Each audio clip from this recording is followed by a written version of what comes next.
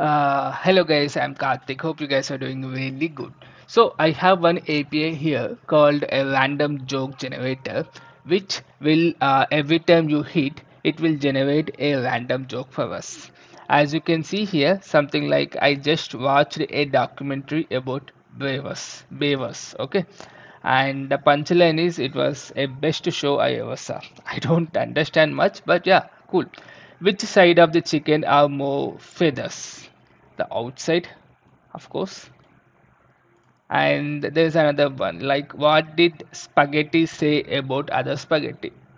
Pasta la vista, baby. So this is nothing but a random joke generator. So from this, what I am trying to do is I will have a one button, and every time I click on it, I will generate a random joke by using the in the backend. I'm going to use that API, right? So I'll click this click me button, and it should generate this random joke here, right? So that is the idea behind it, and you will get everything here. I'm going to put that repository link in the description so that you can follow me. This is my first session, guys, on the React, and also the entire end-to-end application development side. This is my first, and we will hopefully will try to continue more on this. So yeah, let's get started here. As you can see here, simply I have one beautiful React app which has nothing as of now, and I'm going to build everything. Okay, that is okay, cool, no problem. And the CSS part I have already kept it here. I'm going to use the sections here. So section first section will have a button, the second section will have this. Since I have saved, everything is gone here, no problem. And the background, you could see it is of dark black. Okay, so we'll start from here. To be honest with you, even I need to improve much on the React, and I need to improve more on the CSS part.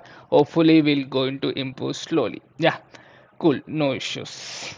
So disclaimers part is done. Cool. So I have app.js here, and I'm not creating much other components, and I'm not going to transform the data from here to there via props. That we'll going to handle in near future. Okay. So all the things we are going to develop in app.js only. Of course, is a pretty simple one, and this is a return statement, so it should have only one tag, outer tag. So for that purpose, I am going to use fragment. Simply everything I am going to render inside this fragment. Cool. Next part comes section. Okay, so this is my first section, and button something like random joke. If I save it and click on it, okay, save.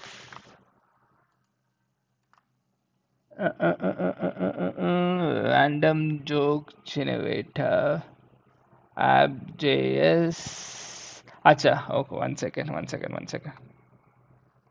I think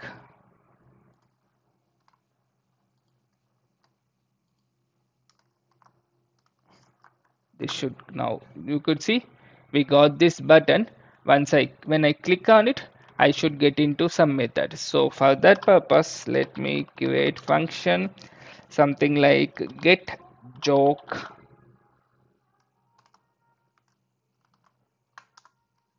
Let's say console.log inside get joke. Okay, here I'm going to do on click.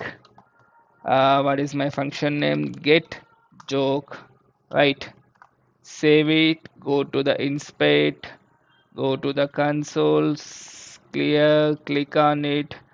If I click on it, I should get it, right?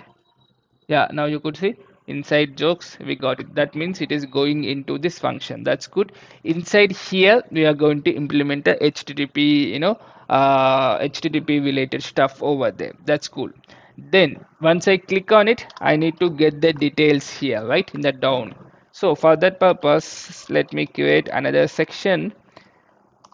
This is my section here, and h2 tag, there's a one h2 I'm going to use, and another h2 I'm going to use. Okay, so why h2? Just to show it in a bigger, very readable format. That's why h2. And one for the setup and one for the punchline. Okay, so that is what it is. So to display that, let me create one constant, let's say like jokes obj, and let me use this entire object.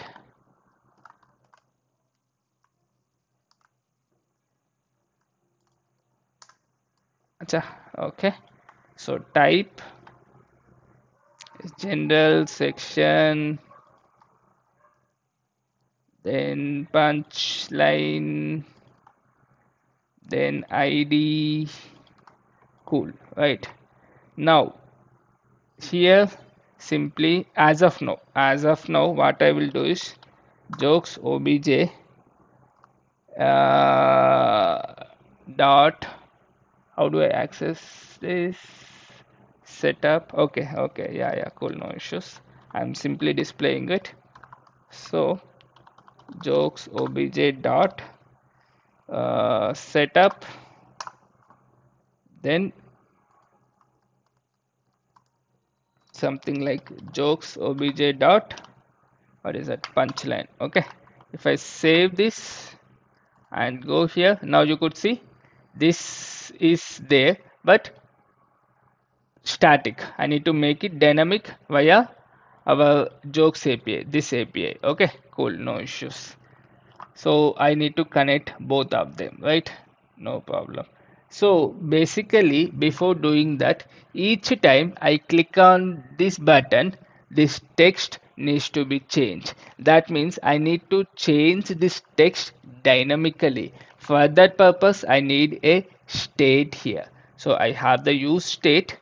So simply take something like constant jokes set jokes object, and use state initial value would be jokes obj, right? Now here you simply use jokes dot setup, jokes dot punchline. Now if I save and refresh, now you could see initial values whatever I have, I'm getting them properly. Now it's time to build this method, and once I get the response, I need to set into the set jokes so that this value will get updated, on the fly, right? Cool. Here I can use APIs, right? So in order to do that, let me use fetch API. Okay, so by the way, all the APIs can be, the API can be asynchronous. I mean to say, like, you don't have to wait. Let's say I have implemented a API here. Okay, then I'm implementing, then the next line can go and execute, right? So in order to make it asynchronous, not going to wait it, let me use async keyword here, and here fetch, and here simply give this entire path. Okay, so this is my entire part. In other section, fetch by default is using get API, so you don't need to mention. If you want to mention some headers, cookies and all, either after the comma you can mention. For this demo purpose, I don't need anything. Okay, so this I will keep await.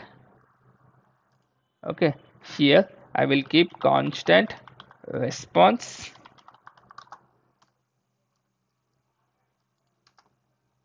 then constant data is equal to response dot JSON, because my data is coming in JSON format, and this also can be await because you don't know exactly when the response is going to be. Okay, so I have the data object here. Let's console log this and see what is there. Okay, so I have clicked on the save. It's compiling. Yeah, it's done. Now if I go to my React app, okay, now in the console, just click on the console. Now you could see we got the joke here. If you, what is that joke? If you boil a clone, you will get some laughing stock something. Okay, cool, no issue. So we got the joke.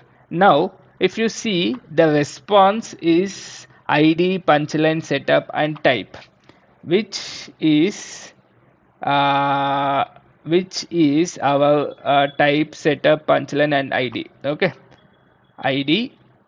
Okay, punch. So we will try to add it to this directly. Okay, the help of our set jokes method here, data, and see what we are going to get here. Because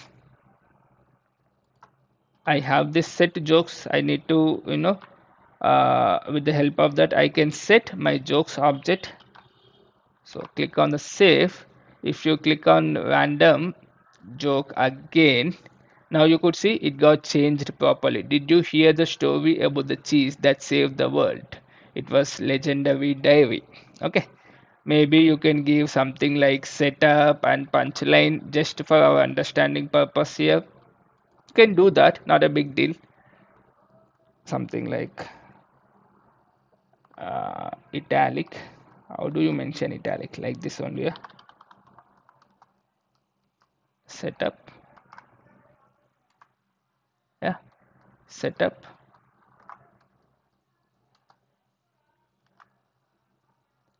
Similarly, something like punchline.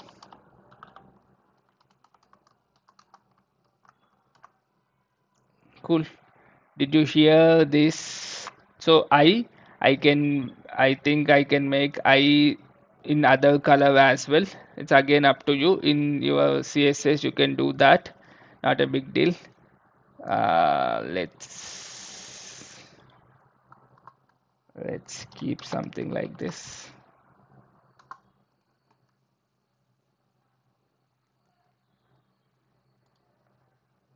I'm very bad at CSS actually. I tag, right? Italic.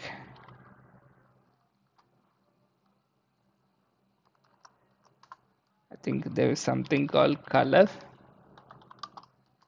which you can use, is maybe this. Save it. Now you could see setup is in different color. What this spaghetti say about other spaghetti, pasta, la vista, something. Okay, what did Michael Jackson name is denim store? Billie Jeans. Okay, not bad. I don't find it funny, but yeah.